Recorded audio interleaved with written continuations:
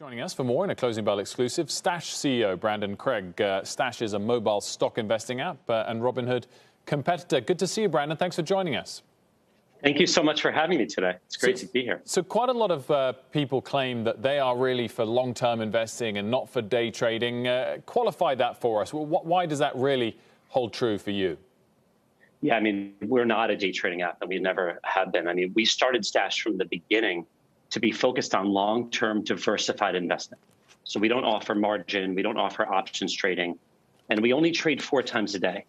People use Stash really in 3 ways. You come to Stash to invest in things you understand or believe in with advice from Stash. You can come to Stash to invest in smart portfolios, which is a managed account that is diversified to your risk level.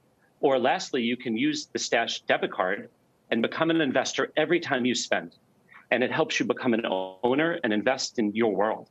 So really, from day one, it's always been about how do you help people that have never had access to the markets and do not have financial education start. And that's the most important thing here, is getting people to start and get on a journey of long-term wealth creation. So have your sort of account opening growth numbers in the last 12 months, I'm sure they've been strong, but have they perhaps lagged some of those other players that, whether it's Robinhood or E-Trade or so on and so forth, which are more exposed to the day trading? Yeah, it's a great question. The last year for Stash has, quite frankly, been incredible. We've seen more than 100% increase in new account openings. We have almost 6 million customer accounts now. We've seen our assets surge up to almost $3 billion of assets under management.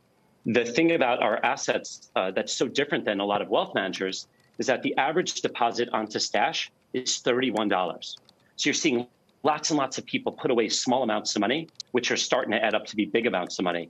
And we've seen a major increase in the number of stock rewards that people are getting on the platform. I think the most important part of your question for Stash is that the conversation about GameStop and the meme stocks has also brought more awareness around the lack of financial education and the lack of access that so many people have. Because it's great if your friends are talking about GameStop, but most people have no idea what to do. They don't know what a stock is. They don't know what a ticker is. And a firm like Stash, with the focus on the long term, really does help people start, and our minimum is $5, and get on a path of not only learning, but quite frankly, doing it at the same time, which is incredible for so many people. Well, one of the questions also around GameStop specifically, Brandon, was how long these traders were in on this stock for the ride. Is it a day trading phenomenon, or is it a longer term play? What's the exposure like among your clients? Yeah, I mean, look, our clients have access to buy GameStop and the meme stocks, but we wrap it in education and advice. The worst thing that we could see at Stash is that one of our customers puts all their eggs in one basket, or puts their life savings in a single stock. It's just not what Stash is there for. If somebody wants to buy GameStop, we do provide education. We provide a lot of guidance and advice around what is the risk around the exposure you're going to have, and what is volatility, and we teach it to you so you can get a good understanding of what happens, if it goes down or if it goes up. And so we are seeing a lot of people own it, but it's definitely not the only thing they're buying.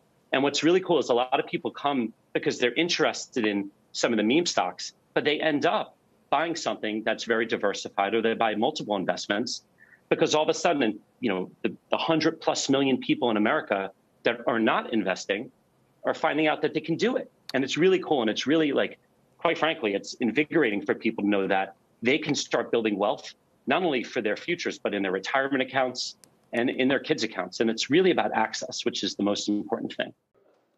Shepard Smith here. Thanks for watching CNBC on YouTube.